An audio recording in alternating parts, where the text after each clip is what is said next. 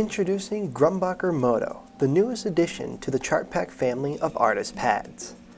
MOTO is a mixed media, opaque, bright white film with a waterproof, smooth surface.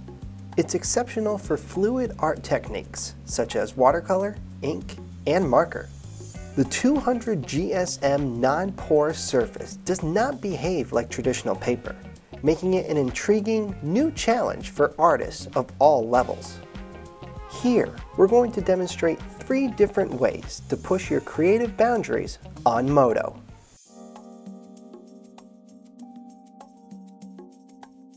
Start by covering your page with a thin layer of clear water. Since MOTO is made of polypropylene, this layer will sit on top of the surface instead of being absorbed right away. Add your first layer of paint. Don't be shy about adding plenty of water. This 200 GSM media easily resists tearing or buckling. We're blocking in our main elements very loosely and using a wash brush for more sweeping, gestural effects.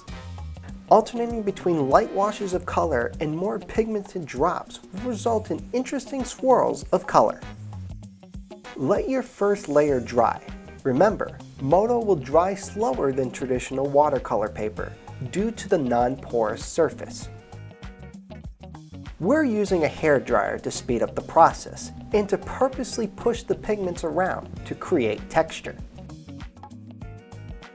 Repeat this process as many times as you would like and continue adding layers of color to achieve your desired look. Paper towel can be used to remove paint that is still wet, though dry pigment will remain on the paper. Add in final details with a small brush, such as the liner one we're using here. Our finished piece is a richly layered landscape with areas of unexpected depth and texture.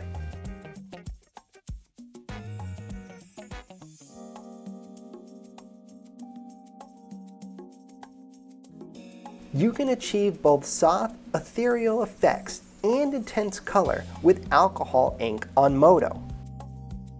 Begin by adding a few drops of ink directly to the paper.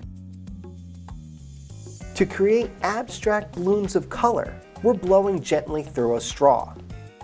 Now, let's add 99% isopropyl alcohol. There are numerous ways to do this. We filled a Molotov Aqua Squeeze brush and are adding drops directly onto MOTO.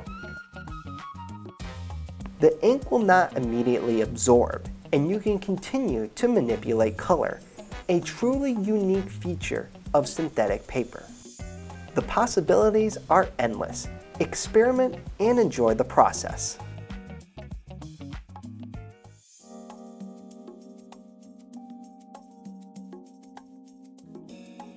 We're starting our marker drawing with a basic pencil sketch. We've chosen a color palette and suggest starting with lighter shades and building to darker. Here, we're using a light gray to sketch initial shapes. The thick edge of the Add Marker tri-nib is perfect for this. You'll immediately notice how unique a combination of MOTO paper and Add Markers are. The markers glide right across the silky smooth, bright white surface. The edges feather ever so lightly and bleed and blend into each other. We've chosen to work quickly and layer color for a loose, sketchy feel. Switching to the thin portion of the tri-nib will allow you to achieve areas of greater detail. Continue to add color until you're satisfied with your sketch. The final result is a vibrant, fluid sketch full of movement and expression. What will you create with MOTO?